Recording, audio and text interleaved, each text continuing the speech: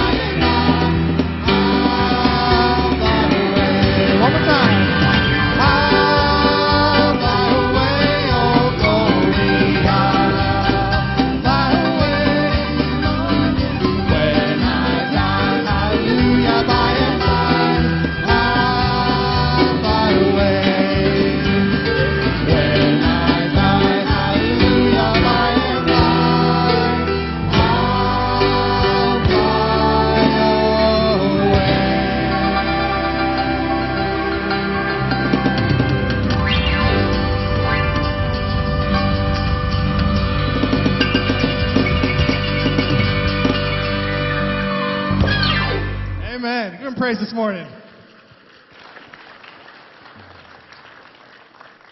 Well, I know you might feel like flying away, but why don't you have a seat? And we want to welcome you this morning. We're so glad that you're here and a part of this worship experience. I trust that this will be one of the best hours of your week and that it will prepare you for what God has in store for you in the week to come. While we're here, there are those that are joining us online, and we want to welcome our online guests as well. And particularly want to welcome back Pastor Terry and Becky. Let's give them a good round of applause. Good to see our pastor back. Brad Blystone has an update on the crisis care kits that he talked about last week and see where we're at on all of that. So Brad's going to come and stand on the platform there and give us a good report.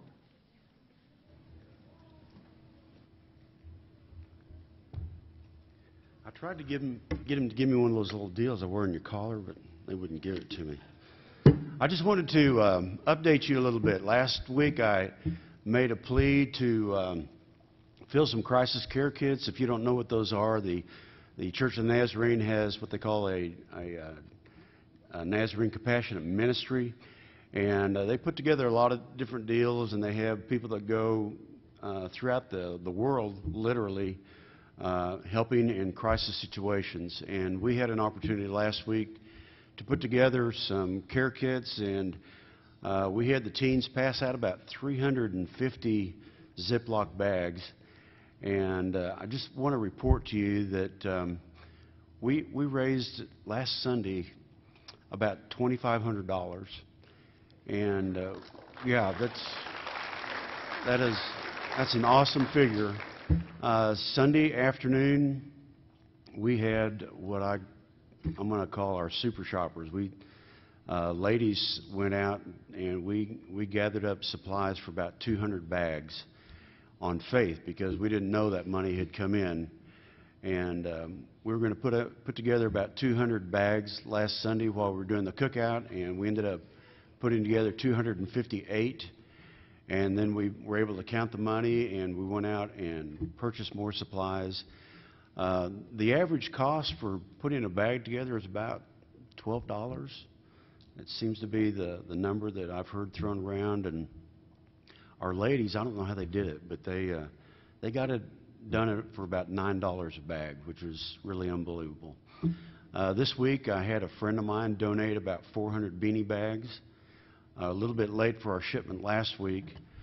We got all those bags together and boxed them up in about 63 boxes, and I took them to North Oklahoma City to put in a big trailer, and they went to Tishomingo to be in a bigger trailer, and further on down to serve a need down there in Florida. The one thing I want to talk to you about right now is this was kind of a reaction to a need. It's probably better to be proactive to needs that you know are coming. So we're going to try to set up a program where we can do crisis care kits throughout the year. And we'll talk about that more tonight at the Work and Witness group. There's also a group of people that I think Cindy Nicolai is trying to put together to go down to Florida or go down to Texas and do some disaster relief. I went down to Houston Friday and made just a one-day trip, and we went down to Pasadena and carried a trailer load of supplies down there. They still have a huge need. You couldn't tell it. The city was kind of up and running again, but I heard a lot of stories of people coming in that they lost their house totally, or they're gutting their house completely, and a lot of people misplaced, and that's what we want to do is try to serve those needs. We're pretty fortunate here not to have flood damages. We do have our share of disaster with tornadoes, but I just wanted to thank everybody for doing that. The other thing, the kids, I forgot, the kids put together 42 bags this week. So that put us well over 400 bags that our little old church here put together for disaster relief. And I just want to thank everybody. It is going to be an ongoing effort. So I think the bags that we passed out last week, I think you're around 320 in that neighborhood.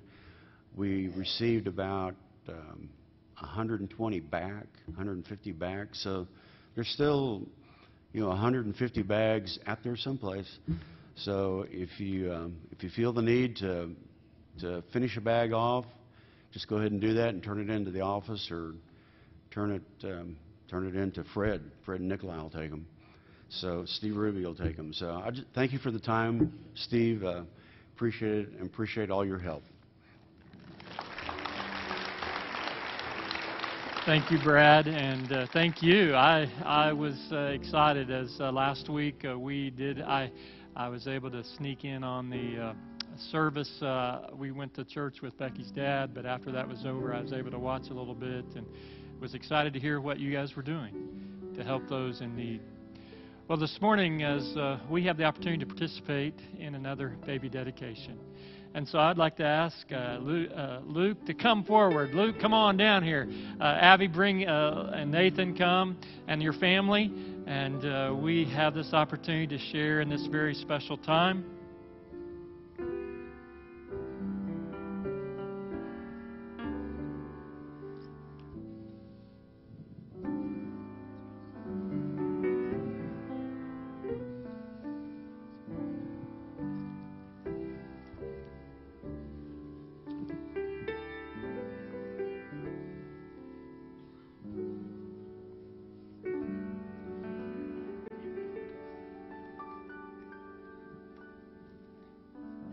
Get them all situated.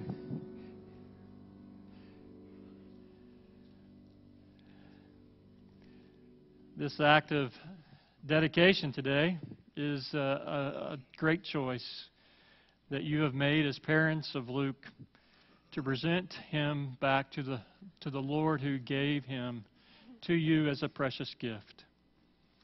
The act of dedication has its roots in the story of the presentation of Samuel by Elkanah and Hannah, and of Jesus by Joseph and Mary. And then Paul reminds young Timothy that from a child he had known the sacred Scriptures. Jesus considered the little ones infinitely precious, and he said, "Let the little children come to me, and do not hinder them, for the kingdom of God belongs to such as these." This morning, I just want to share there's 3 foundational truths that I want to emphasize as we begin this dedication. Number 1, children are precious to God. Their lives are sacred because He has been created in the image of our God, and He has the capacity to personally relate to the Lord. Number 2, in spite of the innocent beauty of this child, we recognize that we are all sinners and that none of us can earn our salvation. And when Luke comes of age, he will need to confess his sins and receive the gift of salvation. And number 3, dedication declares that Jesus is the rescuer. Scripture says there is salvation in no one else. God has given no other name under heaven by which we must be saved. In Deuteronomy chapter 6, verses 6 and 7, in the New Living Translation, we read, "And you must commit yourselves wholeheartedly to these commands that I am giving you today. Repeat them again and again to your children. Talk about them when you are at home and when you are on the road, when you are going to bed and when you are getting up, and when you sing those songs." Oh, no, that's not in there, but I know that you already had a mic for him before he was born even. But this is the commandment of God, that we should diligently raise our children in His most holy faith. And so in obedience to this command, Nathan and Abby, you come here today and stand before us to present Luke back to the Lord. You have already noticed how much Luke has learned these first 4 months in his life. And you know his learning capacity will continue to escalate. And it will be at a rapid speed these next few years. And you have the opportunity to help establish his course. Part of your commitment here today is the commitment that not only signifies your faith in God, but also your desire that Luke may know and follow the will of God, that he may live and die as a Christ follower. Not just receiving the gift of eternal life, that is important, and we believe wholeheartedly in that, but also entering into a relationship with God that guides and sustains and empowers him to live this life. You guys have the responsibility to teach him to fear the Lord, to watch over his education, doing your best to see that he is not led down a broad path of destruction, but instead finds the narrow path which leads to life. You will teach him by word and example the importance of belonging to and participating in the body of Christ, to guard his relationships and his friends, helping him to not only discern the difference between right and wrong, but also to find the value of building relationships with individuals who can serve as an encouragement to his faith and not a detriment. With God's help, will you do your best to be the kind of parents God intends you to be? If so, answer, we will. We will. Well, in our flower arrangement behind me, we see that Luke is symbolized or represented by the white rosebud in the arrangement. He is pure before Christ and has all the potential in the world to bloom and to become what God wants him to be. Each of you will have the opportunity to help him become all that Christ intends and created him to be. Nathan, the bouquet contains a red rose and it represents you. The color red is significant in our Christian faith. It is often used to represent the sacrifice of Jesus Christ to take on our sins and to make atonement or pay the price for our sins. We are thankful today that Christ has paid the price for our sins, and we don't need to do that. But as a father, specifically, you will have the opportunity to sacrifice for Luke, making whatever sacrifice is necessary for him to know Christ. Will you teach him about God's love, and will you do your best with his help to guide Luke to a Christ-like faith? If so, answer, I will. I will. Abby, the yellow rose signifies the softness and the tenderness of a mother's love. You will have the opportunity, and you already have, to love on this little guy, to hold him and to squeeze him, and to discover again and again the joy of motherhood. Will you commit today to Luke, to Nathan, to your family, and most importantly to God, that you will do your best not only to love him and teach him about faith and life, but that you will serve as a model to him of what a Christian lady, a Christian mom, and a Christian wife should look like? Will you teach him about God's love, and will you do your best with God's help to guide him in a Christ-like faith? If so, answer, I will. I will. Family, what a joy it is to have you joining with us today, to travel and be part of our church family. And I just have to say, as pastor, thanks for allowing them to leave their home and leave the comforts of Hutchinson and that area to come and to minister to us here in Mustang. But you too will have the opportunity to show support and to show your love for this precious child. I know that Nathan and Abby already know of your love for them and for Luke. But I'm asking today, as part of this dedication, will you declare publicly your love and support for this couple and your desire to do your best to not only love Luke, but also to show him the love of Jesus and the path to godly living? If so, answer, I will. And finally, congregation, you too play an important part in this child's life and in every child in our congregation. And truthfully, we play a part in every child in the midst of our world, our circle. Will you, congregation, commit to support this young couple by praying for them?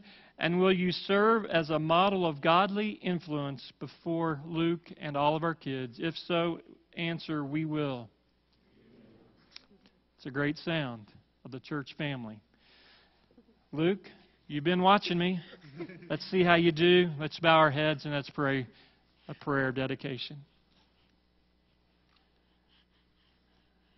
Luke James Keever, today we dedicate you in the name of the Father, the Son, and the Holy Spirit. Lord God, we thank you for this precious life. We know that he is loved supremely by parents, and we thank you for their act today to say, we want to present him to you, Lord. But we know ultimately you have the greatest love for him, that you have sent your Son to die so that he might live. And that same thing for all of us. And so today, as we pray, as we commit this child back into your hands, we pray that you will be with him as he grows, that you will place your hand upon his life, and that you will use him in a very special way in the days ahead. In Christ's name we pray. Amen. Amen. You did good.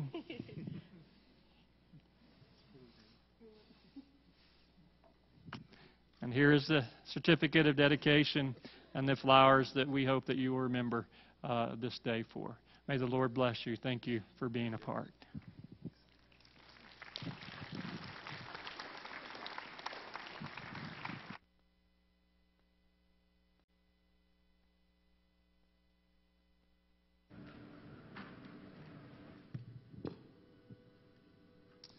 Well, I invite you to stand once again as we continue to worship, declaring that no matter what is going on in this world, we can face it because we know He lives.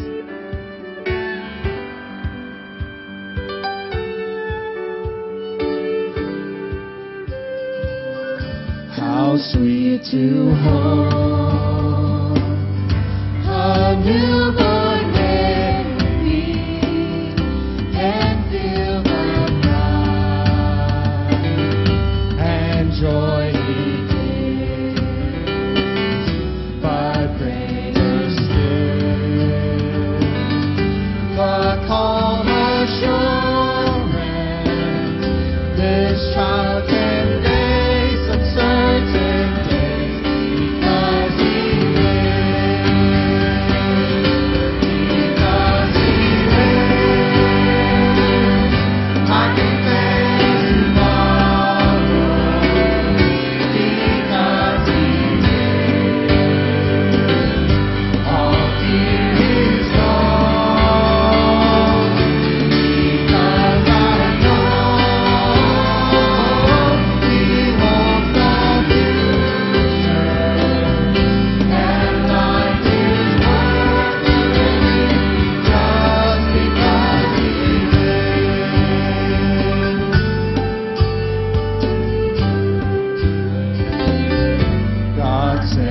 His Son. They call Him Jesus. He came to love, heal, and forgive. He lives and died to buy my pardon. An empty grave is there to fill. The Savior lives. Because He lives, I can face tomorrow. Because He lives, all fear is gone. Because I know He holds my future,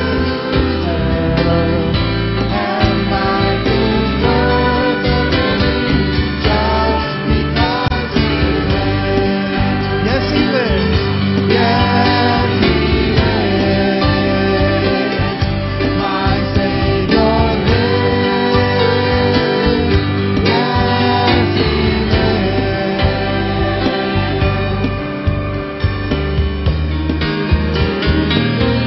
And then one day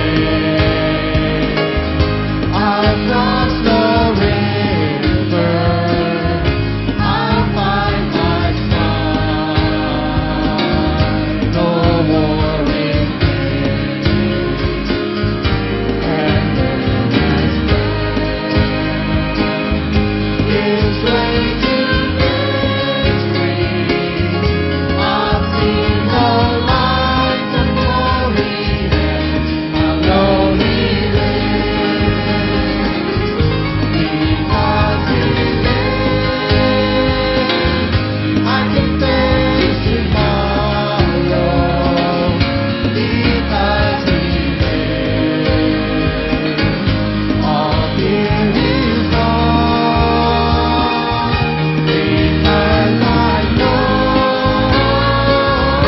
He holds the future, and life is worth the living just because He lives. Yes, life is worth the living just because He lives. Yes, He lives. My Savior lives. Yes, He lives. My Savior lives.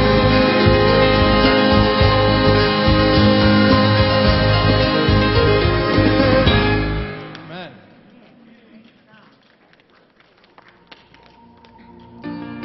Today we join with millions of believers that are gathering all around this world, singing in different languages, playing different instruments, but all declaring together that our God reigns and that our God will be praised. Let's continue to sing out praise to His name.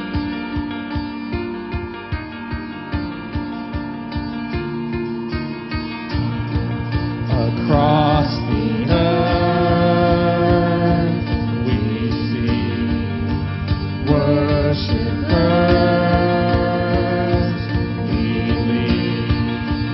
Hear our song, praise to our God, praise to our God.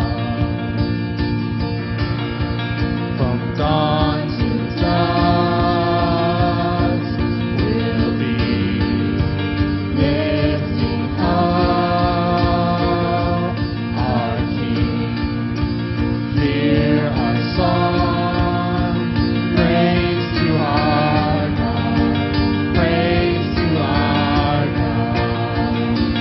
Bringing honor to Your majesty, there's no other like the King of all kings. God be praised.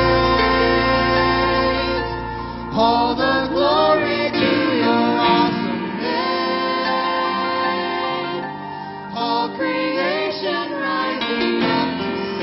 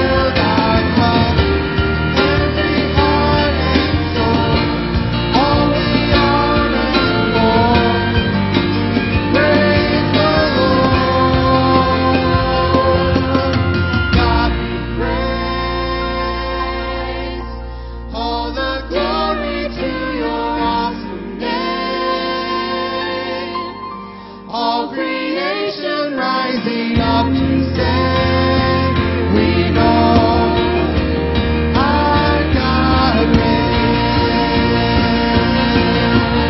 Sing God be praised one more time. God be praised. All the glory to your awesome name.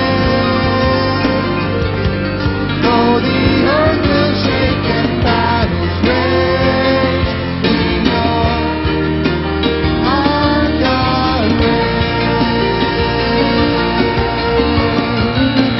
Our God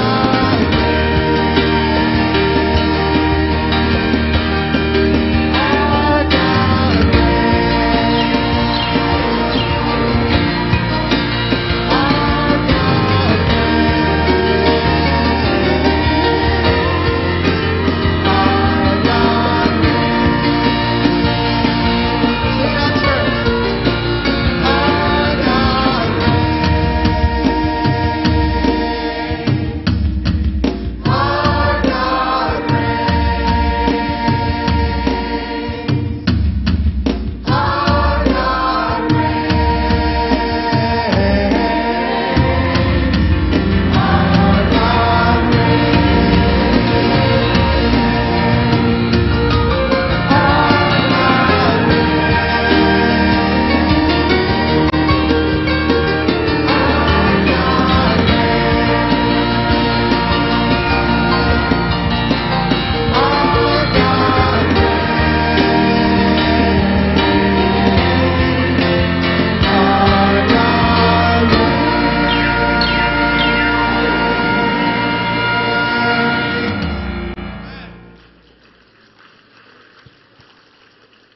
And Father, this morning we declare that you reign.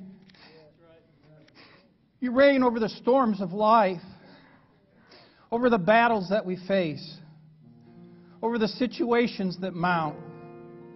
You're the God that reigns. And we praise your name this morning. We give you honor. We thank you for how you demonstrate your love to us day by day. Thank you for your grace. Thank you for your mercy that woke us up this morning. Thank you for your presence in this place. Thank you for how you're moving in our lives. Thank you for what you're at work doing even now in those situations that may challenge us. We're thankful, God, that there's no situation that's too big for our God. We're glad you're our hope and our help, our strength, and our refuge. We're thankful this morning that we can gather in a place like this and lift our praise to a God who's worthy. Oh God, I pray you'll take delight in what it is we offer to you as an act of our sacrificial worship. Father, we're thankful that you know us. You know us so well. Your word says that you know our thoughts from afar. You know when we rise up and when we lie down. You know when we go out and when we come in. We're thankful that we're never outside the scope of your care. Though there's times when we may feel like we've been abandoned. But your word says that never will you leave us and never will you forsake us. We're thankful, God, that you reign over life and over death. You're the God that knows how to bring comfort to grieving hearts. The God that knows how to heal sick bodies. The God that knows how to restore broken relationships. The God that knows how to redeem lost souls. Father, we pray today that you'll do your work in this place among your people. We've come because we're hungry to meet with you. hungry to know you. And I pray that you'll take authority in this place over every life, over every situation. We commit them to you. We surrender them to you. And we affirm that we are your people, determined with all that there is in us to live our lives for you, to please you, to represent you well to a world that needs to see Jesus. And I pray, God, that to that end, you will help us to be better prepared and equipped to be ambassadors for you in a fallen world when we leave this place this morning. In Jesus' strong name we pray. Amen.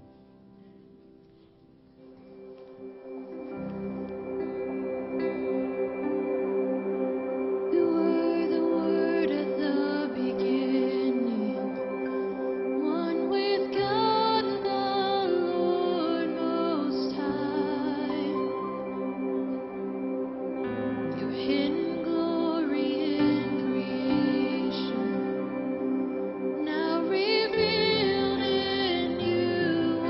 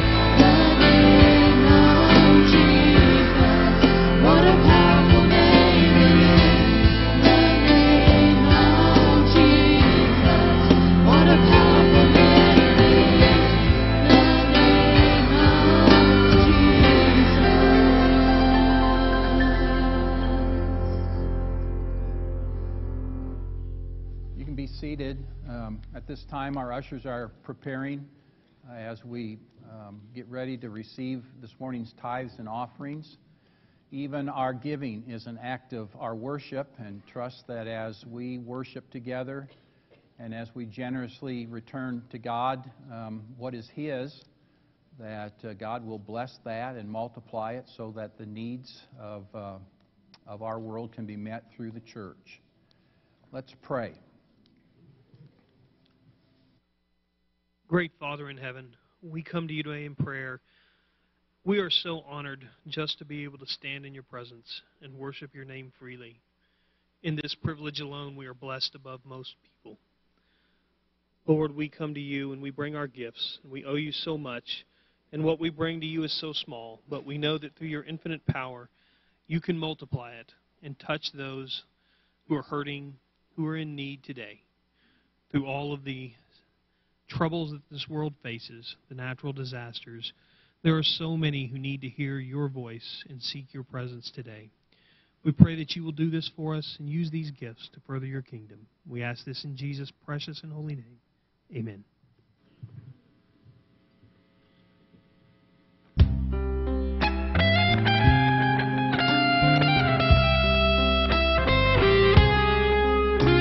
The fear of the Lord is the beginning of wisdom, life, hope, meaning, and joy. The fear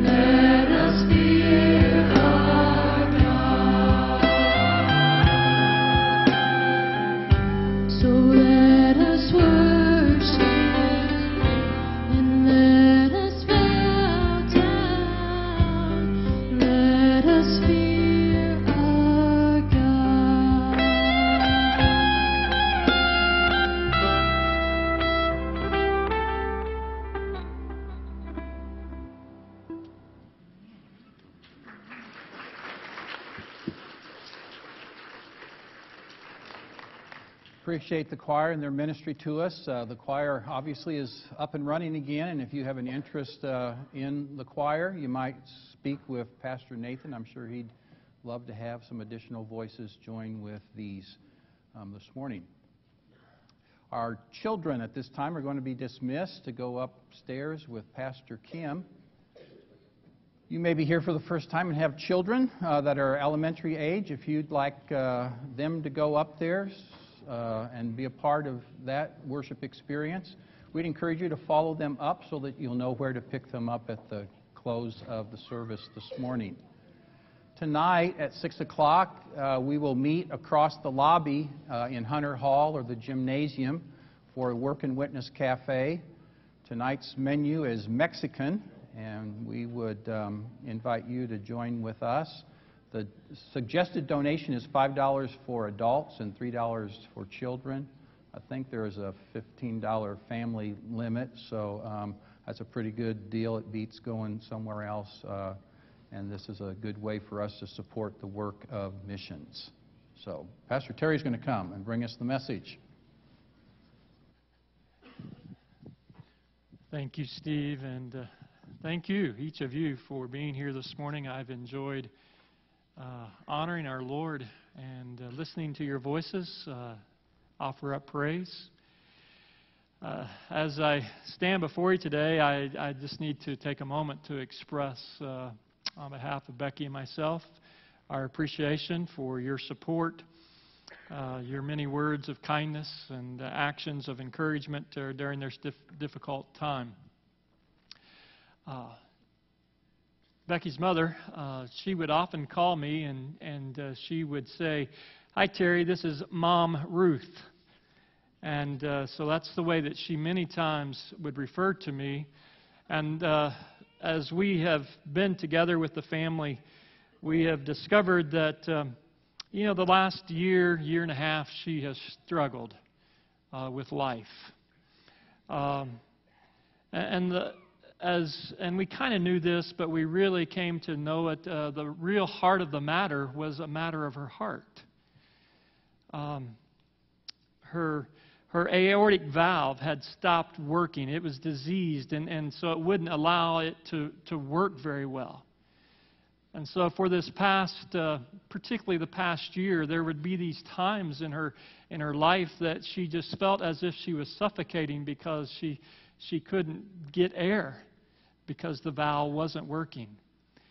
And as they talked to the doctor and the surgeons, the doctor was pretty confident that they would be able to do this surgery and give Mom Ruth some quality of life, and that she would just be able to enjoy all the things that she enjoyed.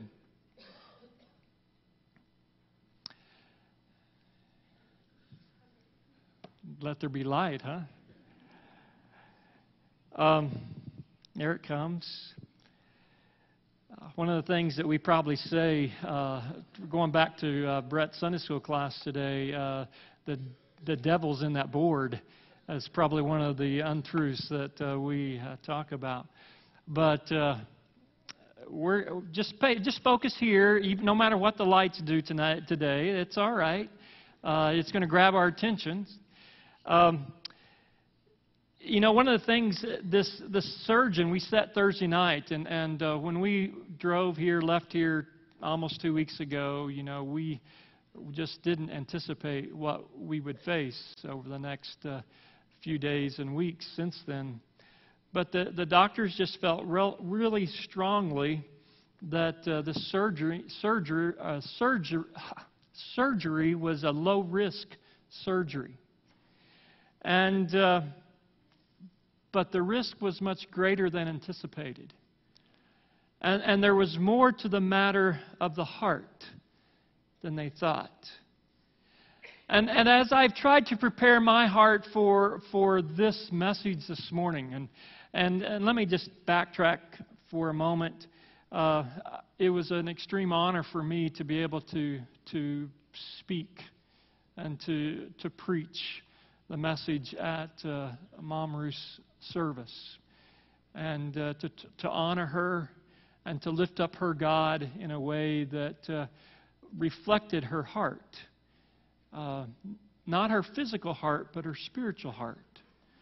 And as I've thought about her these last few weeks, and I know Pastor Steve preached the last 2 Sundays on Jonah, and so I've been reading Jonah, and I just want to kind of end the Jonah passages today with this idea that the heart of the matter is really a matter of the heart. As we have looked through the book of Jonah, and it's a relatively short book, we discover some selfishness of Jonah. I don't want to go there, God. I really don't want to do the thing that you have asked me to do. And so I've been continually reminded that all of us, there's this incredible message in this book that speaks of the selfishness of human nature. And that if God asks us to do something that doesn't really align with what we think we want to do, we tend to run away from that. And so this selfishness, this self-centeredness, this desire to do our own thing in our own way, according to our own desire and our own timing. And I think that Jonah reminds us that this kind of disobedience to God is sin, period. And sin separates us from God. And if it's left alone, it will cause us to die a spiritual death. And to be eternally separated from God in darkness and chaos. Friends, today, this passage reminds me, the book of Jonah reminds me, hell is for real. Eternal separation from God is truly a truth that is taught to us in the Word of God. I like the story of Jonah because it tells of the great truth of the character of God.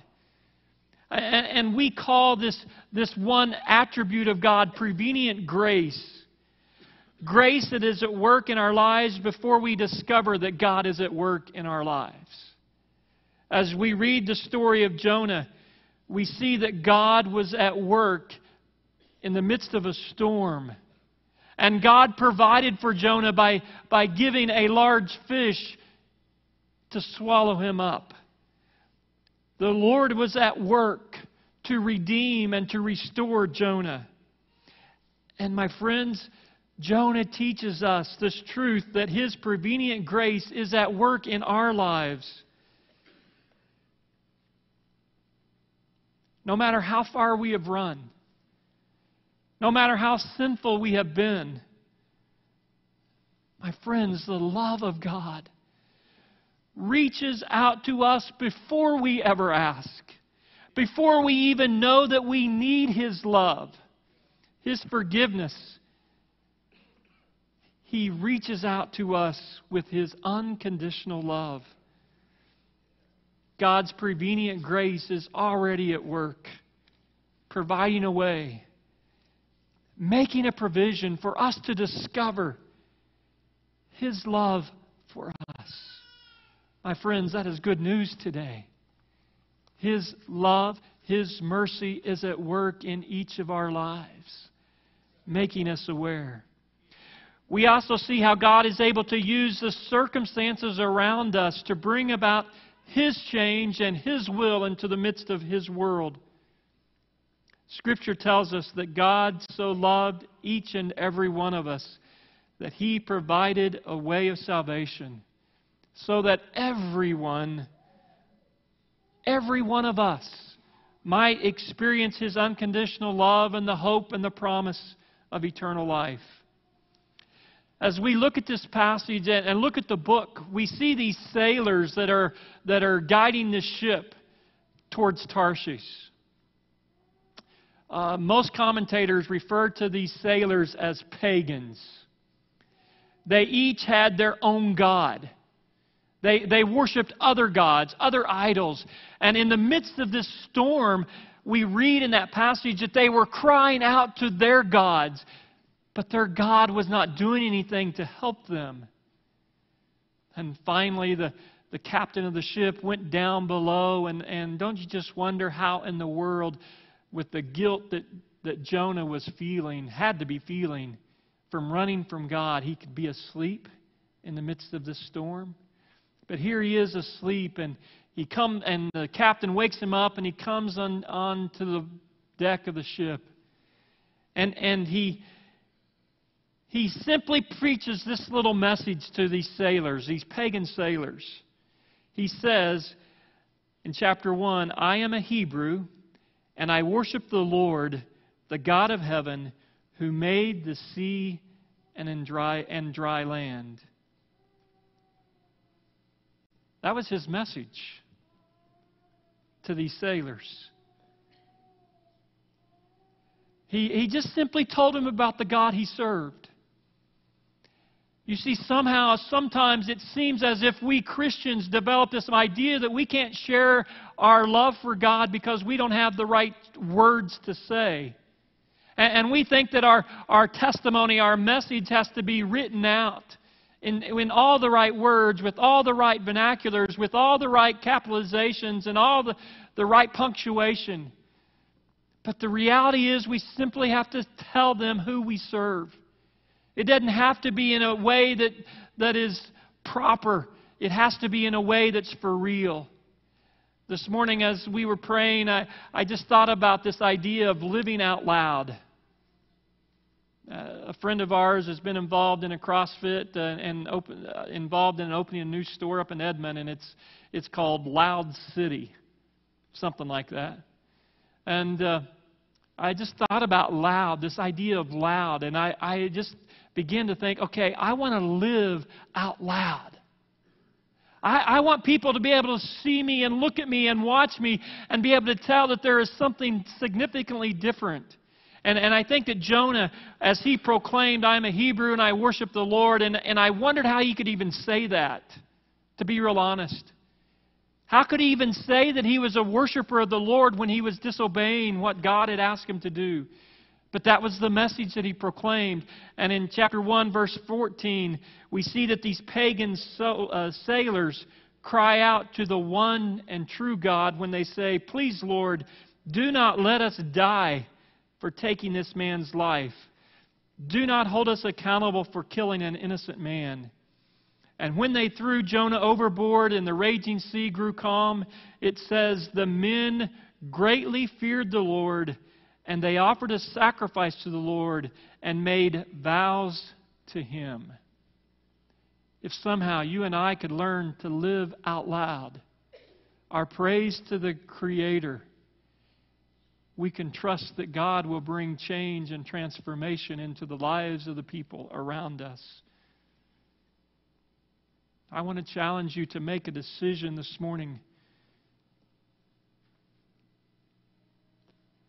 that we are not going to cry out to God in desperation. You see, as I look at Jonah's life, one of the things that I kind of wonder about is this fact that Jonah gets into this desperate belly of the great fish before he really cries out to the Lord.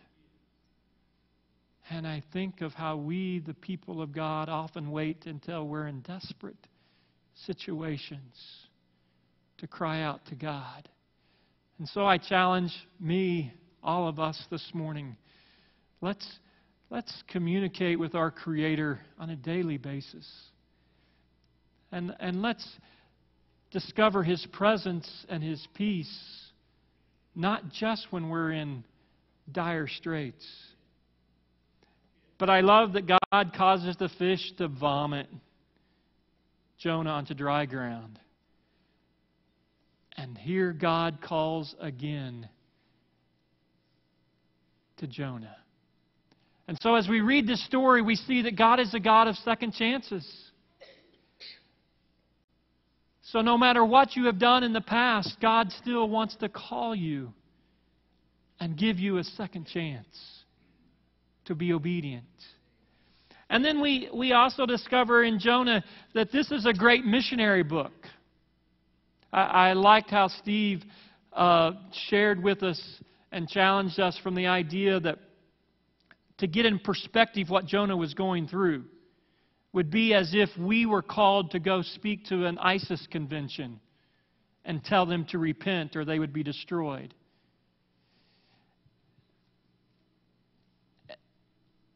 And Jonah was being called to go to the Ninevites, the enemy. And he was called to give this message of repentance and condemnation, judgment. And God longs to see all of creation redeemed and restored. And so this passage calls us to be a missionary people, missionary-minded. So there's a lot of messages that's in this passage, but as I read through it, I just struggled with chapter 4. Because I think chapter 4 is really about the heart of the matter of the heart.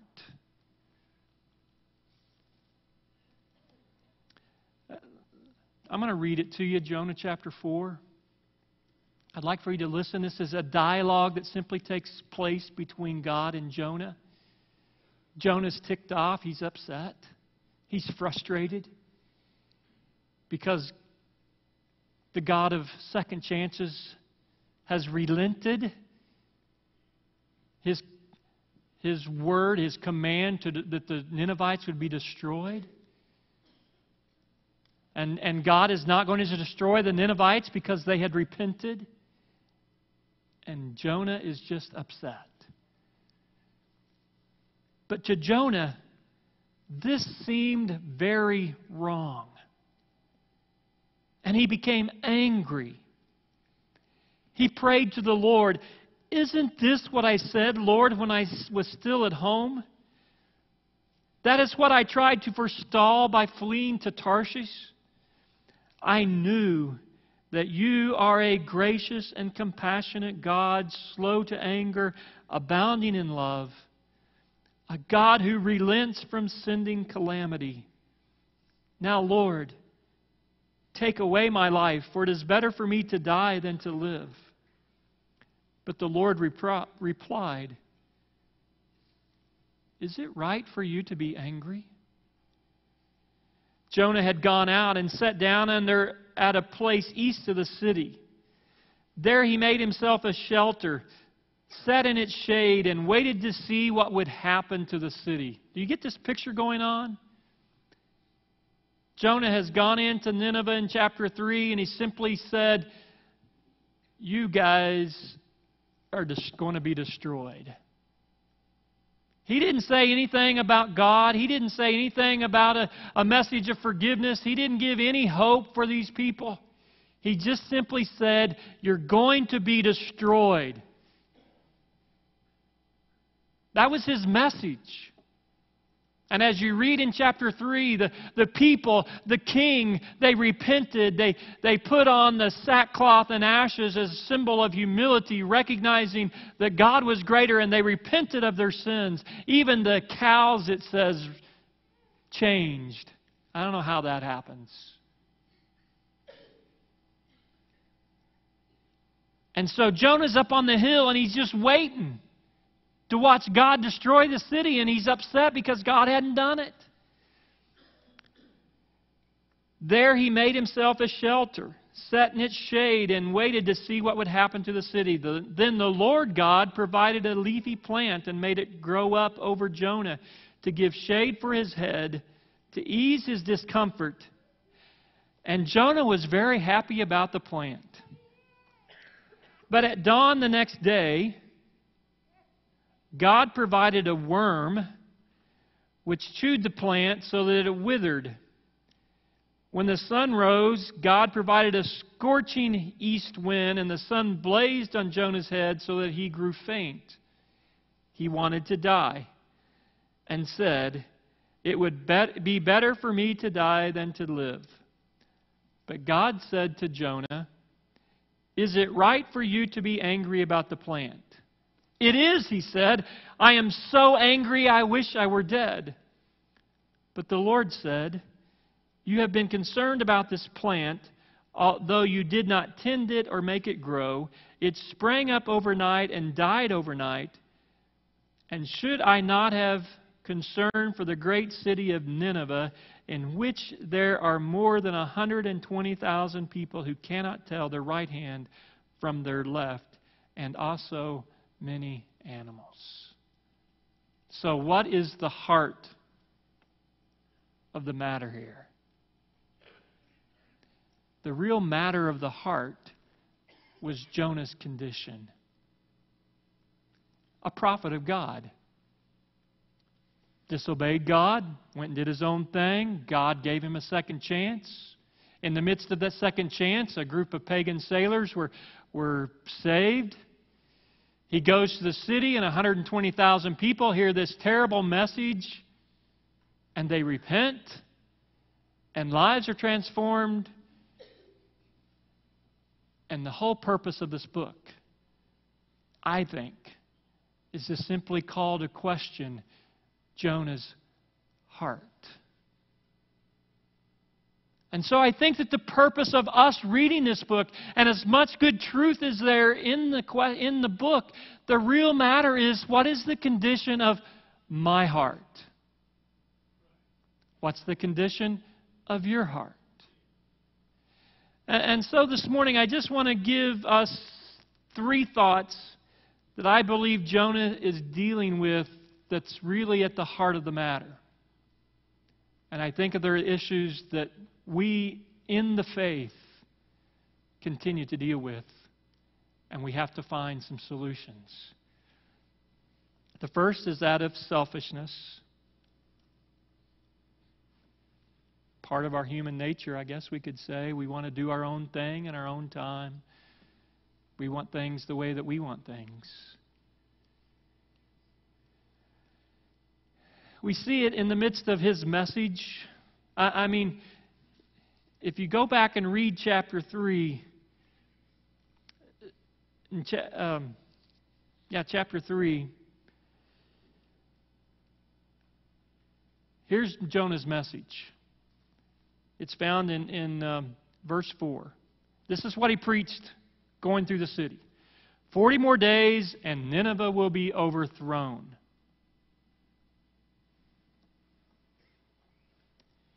He was so selfish, he didn't even want to tell them that there was hope for them because they were his enemy. He was selfish. He wanted to do his own thing. The second issue, I think there is an issue of bitterness. And I think that it's prevalent in the midst of our world, in the midst of our circles. We get upset and angry at the things that life deals us in such a way that we allow room for Satan to begin to grow the root of bitterness that brings destruction into the midst of our lives. And then thirdly, I think that there is a lack of love in Jonah's part. He didn't love the Ninevites. Thus, he had no desire to see them change. And I sometimes wonder, in the midst of our circles, if we are lacking in love. The Scripture says in the New Testament, it's easy to love those who love us, but what about loving our enemies? And I believe that the heart of the matter, the intent of this book, Jonah, chapters 1 through 4, has to do with us looking at how we treat other people and what the matter of our heart is like.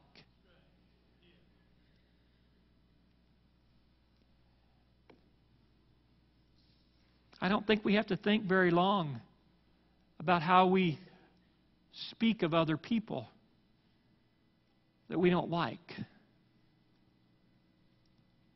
And I begin to wonder, do we really want to see them changed or converted?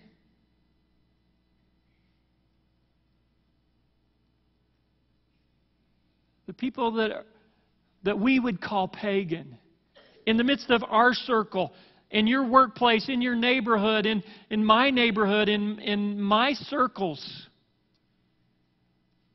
Do I really love them the way that Christ loved them? So what do we do with this selfishness, and what do we do with this bitterness, and what do we do with this lack of love? Somehow we have to learn how to put to death our selfishness. We have to learn to come before our God and empty ourselves before God. And I wish that I could say to you that it's an easy thing and that you only have to do it once. But from personal experience, in my own life and watching hundreds of people, I realize that putting self to death is a daily decision that we have to make. And if we don't do it on a continual basis, somehow it resurrects. So what do we do with bitterness and anger in the midst of our lives? Somehow we have to learn how to forgive people who have wronged us, whether it be an individual or a group of people. We have to learn to extend forgiveness. And somehow we have to learn to love our enemies. It's not an option. It is not just something we can do whenever it feels good or we want to. It is a way of life. It is how Christ lived out His life over and over, day after day. It is the example that He has set before us that we learn to love our enemies. So we have to make the decision, you and I, that the matter of the heart is something that we allow our God to deal with on a daily basis and help us get to know. I liked how it was said in Sunday school this morning in our class that you have to get to know the people. Your enemies. It's much harder to hate those that you get to know. And so we, as the people of God, must learn to get to know one another. Get to know those people that have hurt us. I've heard it said many times here recently about when someone has mistreated you at a restaurant or at a checkout and they're ugly to you or they're responding.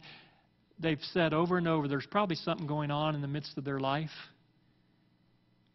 that's causing them grief and heartache.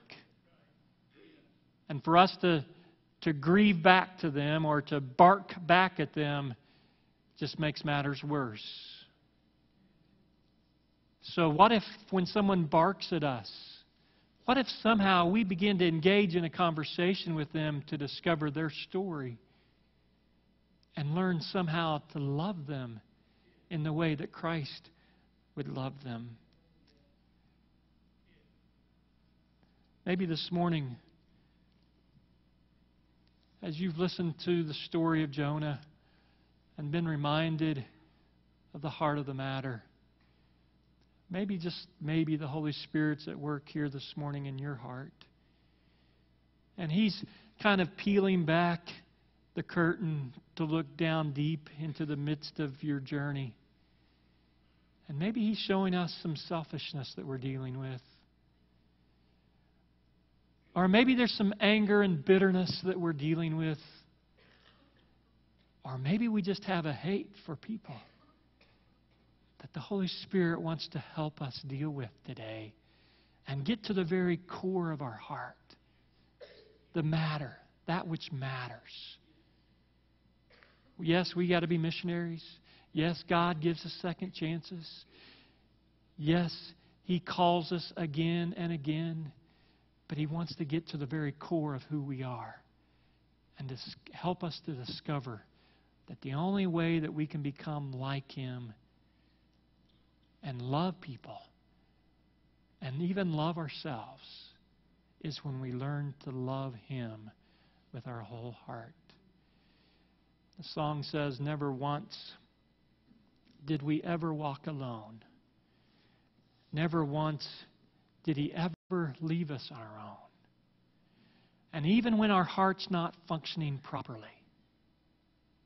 and maybe it's been diseased by the world, the influences, He's still with us. And He wants to perform radical surgery on us, to create in us a new heart, a clean heart, a pure heart, and walk with us each and every day. Father, well, I don't know if I was able to communicate very well what You've communicated in my heart, but I do know that You are such an incredible God that You can take the words and between my mouth and our ears, You can do a redeeming work in us. And Lord, I don't want to be angry at the world, mad at You because You have done something. You've changed Your mind. I just want to learn to love You and to love others in the world around me. Confident that You will never leave me, that You will walk with me. Confident that You will take me and show me the areas in my life that need to be reshaped, reformed, crucified,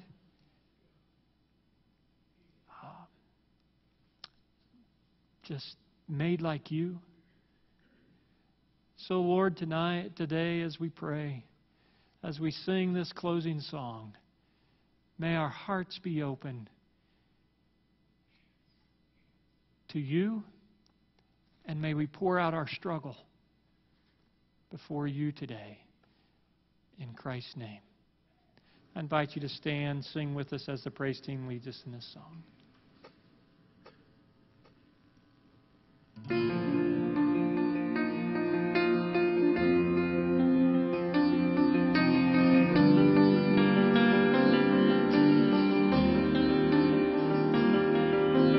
Standing on this mountaintop, looking just how far we've come, knowing that for every step You were with us, kneeling on this battleground, seeing just how much You've done, knowing every victory is Your power in us. Scars and struggles on the way, but with joy our hearts can sing. Yes, our hearts can sing. Never once did we ever walk alone. Never once did You leave us on our own. You are faithful, God, You are faithful. Kneeling on this battleground, seeing just how much You've done, knowing every victory is Your power in us. Scars and struggles on the way, but with joy our hearts can sing. Yes, our hearts can sing. Never once did we ever walk alone. Never once did You leave us on our own. You are faithful, God, You are faithful. You are faithful, God, You are faithful. Scars and struggles on the way, but with joy our hearts can sing. Never once did we ever walk alone, carried by Your constant grace, held within Your perfect peace. Never once, no, we never walked alone.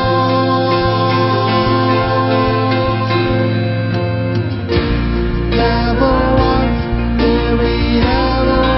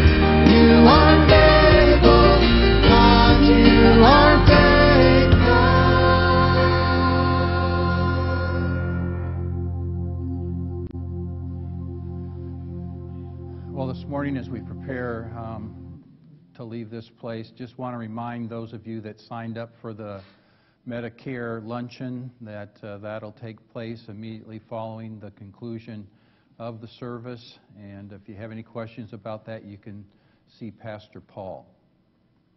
The reminder today is that the heart of the matter is the matter of the heart.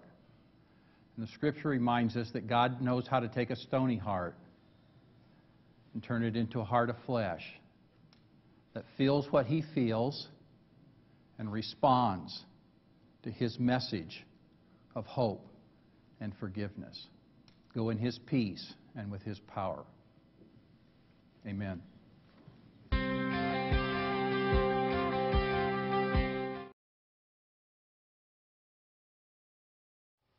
Thank you for watching today online. It has been our privilege to share this time with you.